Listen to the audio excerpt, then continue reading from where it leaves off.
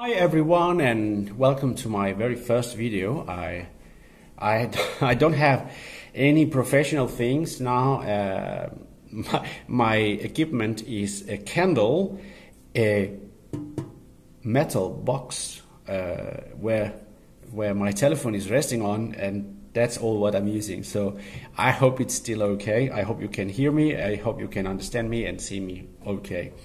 So Sam, I saw you going around with the devices that you are using on a daily basis, and I thought some time ago when you did something like that already, I thought, oh, I should do that as well, and I didn't. So this time I thought, all right, I have to take the chance and do it.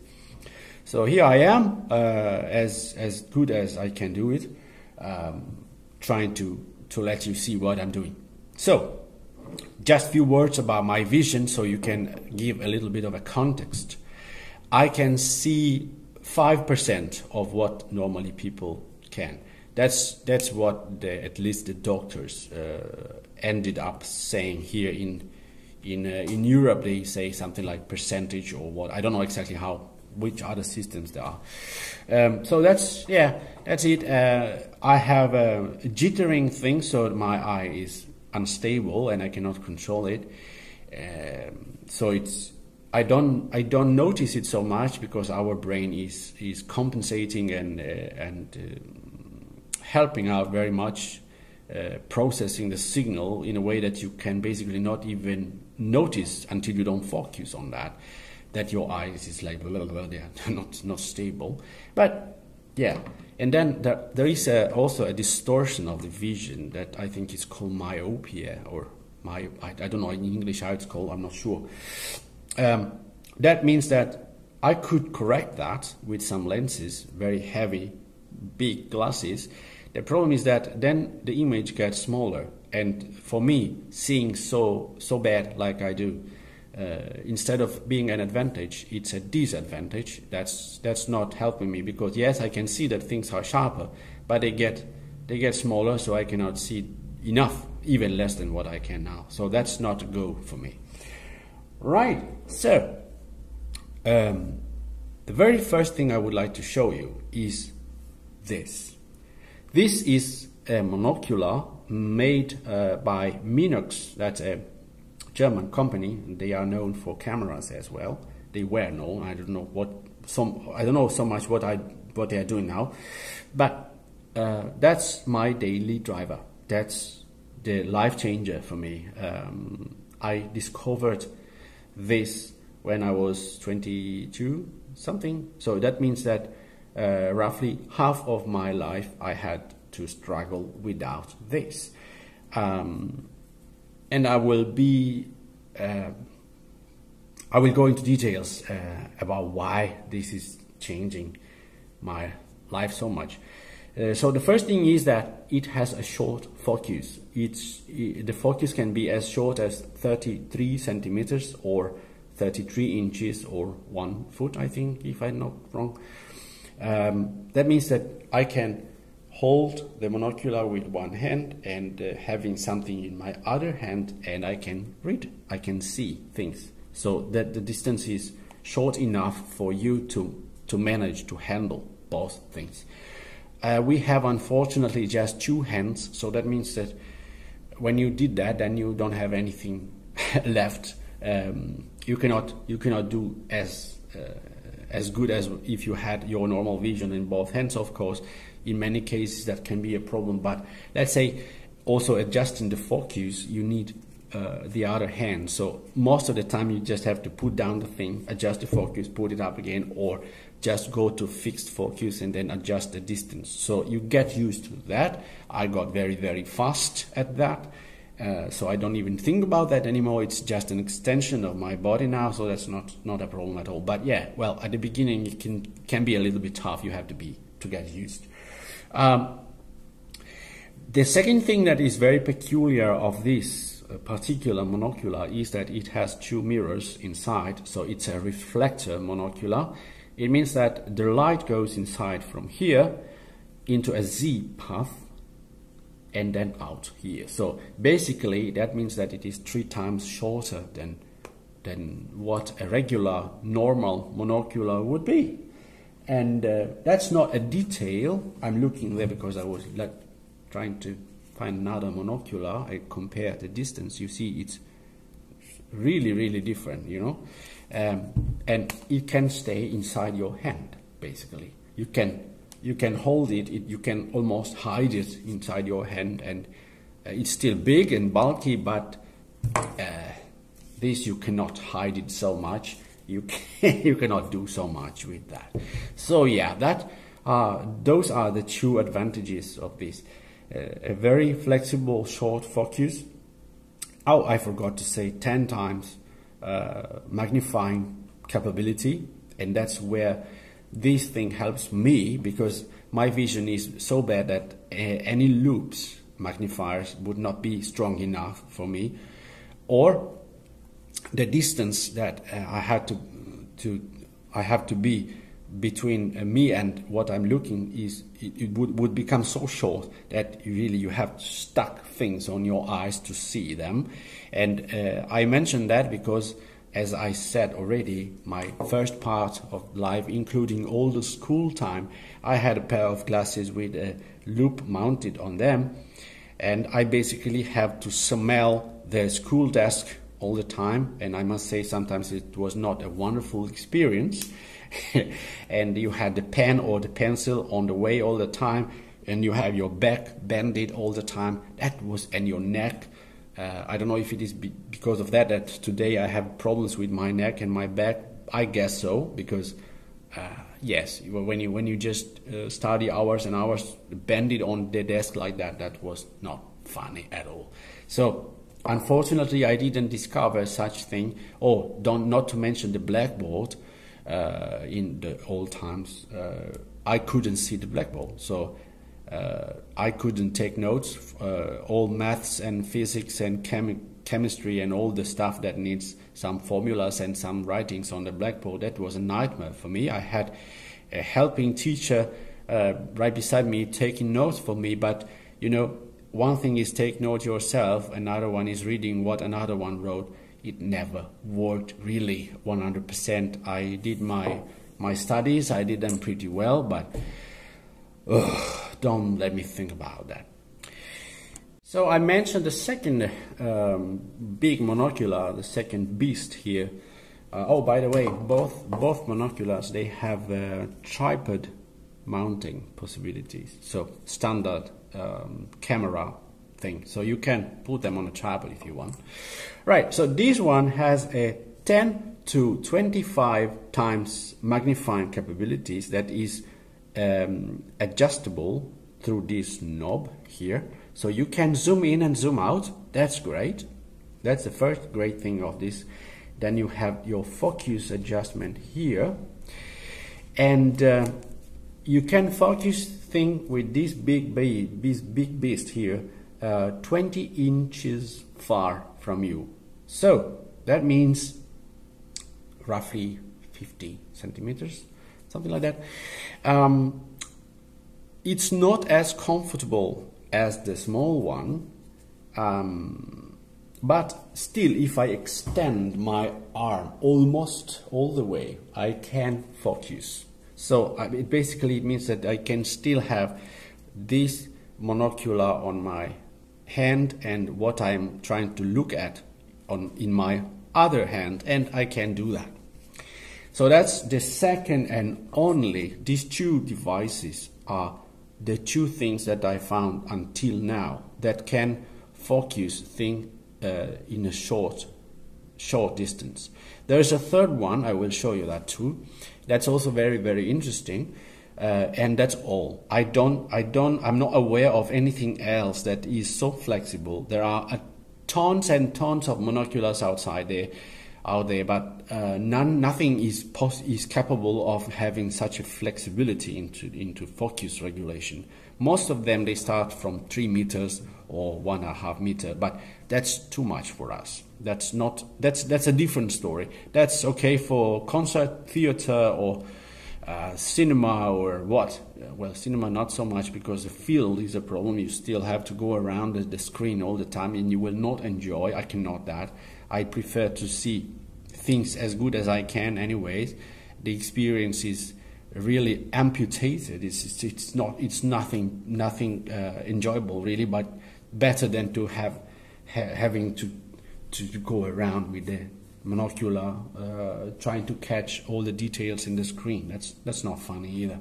Right, so that's another very helpful device for me. I don't use it roughly as much as this. This I'm using really in such an amount of situations that I could even not describe, with dust, with hot and cold weather, with dirty hands, with whatever, really, mechanical stuff, insects in the garden, planes passing through, I don't know, you name it, whatever you want to look at, you can kind of have an advantage using this thing.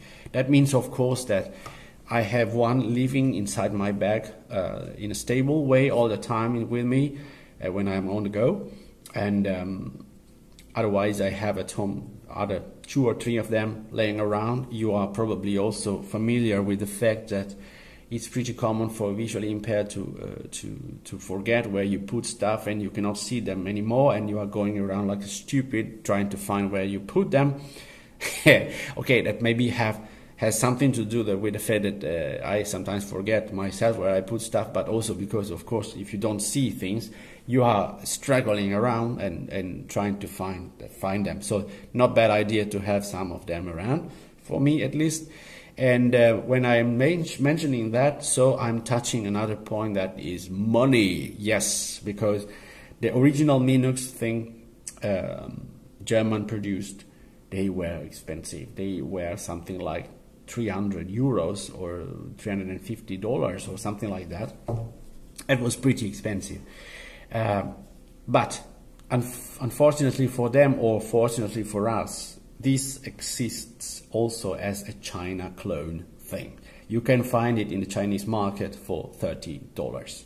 So the quality, alright, the quality is not as good as the original one. You can see that the rubber thing is getting sticky with the time, getting bigger and detaching from the structure. It doesn't smell maybe fantastic either. All of you that are familiar with Chinese products, you know perfectly what I'm talking about, right? The lenses probably are also not super good. The focus ring has a plastic gear inside, little gear that is at certain point failing. It's not working anymore. Your focus is not adjustable anymore. But wait, after some years, we are talking about this thing is under such a how to say I'm using this so much that I cannot.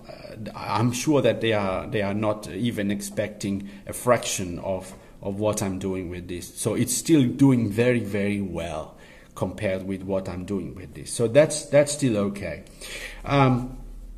This also is a totally Chinese clone thing. So I think it costs a bit more, but still in the range of $40-something. So that's definitely worth the money and the investment, even if you are not totally sure if you can use it or not. And then as soon as you find out if it's something for you, then you can have a very good friend on your side. The second category of devices is the digital magnifiers. This is an old one, bulky, 12, 13 years old, still working. It's running on 2 AA batteries. I'm using now rechargeable batteries. As I mentioned, it's still doing its job, as you can see and hear. So LEDs on the back, pretty bright. Sorry if I blinded you. You can put it on a surface, on a paper, on whatever you are reading, and it will keep the distance for you, so you can just slide this thing around and read, and that's okay. little screen, just 3 point something inches. You cannot adjust the zoom. You can, I mean, the magnifying capability is what it is. You can adjust some color thing. You can invert. Sorry, you can invert the colors. Put blue on yellow, yellow on blue, or other things if it helps. It was very, very expensive. I think it was over $2,000. This thing in its original version. But we are talking about many years ago. That's the Chinese answer. Today you can buy this for $100 and something. Adjustable zoom up to 40 times. So that's pretty astonishing. Even too much. Sometimes it's so big that you cannot even use it. Lithium battery. It's I would say it looks to me very, very similar to any Samsung. It's not written anything about the model, of course, but it looks to me very, very close to a Samsung battery. Double camera setup. So you have two cameras. You have a long range camera where you can zoom up to 40 times on something that is far away from you, and it's doing pretty good, I must say. I don't have really idea what you can ever see, but yes, it's working pretty well. And then with just a press of this button here, you activate the second camera with the LEDs underneath. Again, sorry if I'm blinding you totally. And this is giving the capability to read something very close. You can see that you have 4 plastic feet under it, so it is keeping the proper distance from the page you are looking at. You can slide this thing around again like the other one. It's coming also with a handle, but I don't use it. I don't like that, so I just put it away. But you can put it there. And oh, by the way, I forgot, USB headphone jack for MP3. You can even listen to some music, and HDMI output, so you can connect it to a big screen if you want. And SD card slot, so you can even take pictures and save them inside the card for later use. So that is a pretty much flexible machine. Disadvantages, well, the 3 megapixel resolution that they say it has, it's a Chinese statement, so I'm not sure. Probably it's not, definitely not 3 megapixel. If you zoom in all the way, you can see the pixels, so that's not the best quality ever, but for the price it's not bad, and it's giving a good result on the near and on the far thing, so that's pretty good. Again, worth the money for even for experiments, even if you are not sure, because you cannot find anything as good as this for that price, for sure. The third category is something I will not show you now because I have them down there. I can do it if necessary. A CCTV I have is also as old as this old portable thing, so it means some 13 years ago, 12, something like that. It's already a full HD, but it uses DVI connection, not HDMI, so it's kind of a previous generation thing. It's connected to a bulky but pretty good quality HP screen, 22 inches, I think it is. Autofocus and variable zoom, yes, adjustable zoom, so it's pretty good. I have it on my little lab table where I'm trying recently. Started soldering stuff and trying to repair stuff, and with that thing, with that CCTV camera, I must say I can do something I even thought I couldn't ever at all. So that's pretty good. I'm not using it as much as the portable things, and nothing as much as this that I said already. It's with me all the time, everywhere. but it's also a very good possibility. The last thing I will mention is my telephone that is now shooting the video, so I cannot show it. It doesn't even matter so much what telephone it is, because most of the telephones today can do that. I just say that it's a Xiaomi Redmi Note 3. It has two decent cameras on the back and one selfie camera on the front. That is the camera I'm using now. For the video, it has a pretty decent sound quality as well, as I hope you can evaluate. So that's a thumb up for that as well. The good thing with my telephone is that the screen is bigger than this. This is a 5-inch. My telephone is, I think it's roughly 5.8, so it's a bit bigger. It's of course thinner. It has less bezel. So yeah, that's amazing. From the point of view of magnification capabilities, if I use the Android accessibility magnification on top of the camera app, so I zoom in as much as I can with I'm using the open camera that has a bigger power, magnifying power than the original camera has. And then on top of it, I enlarge it with the 3x taps thing, Android standard thing. I can still have resolution enough to see things. Yes, you can start to see pixels, but it's not as bad as this magnifying. It's better. So I can see a bus parked far away. I can still read a number. So that's pretty amazing what it can do. Of course, a telephone has a camera setup that is not meant to work on such short distances as a magnifier is. So you cannot put your telephone as near to a page as you can with this thing.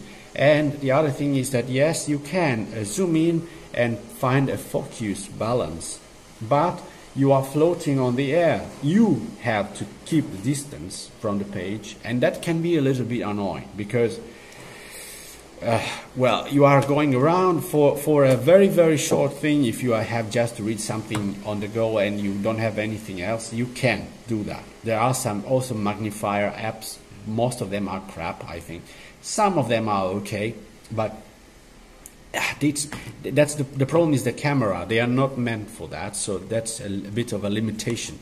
So this comes into play, doing a much better job from that point of view. Of course, beside that, the monocular that I already mentioned. But on something about, we are talking about something far away.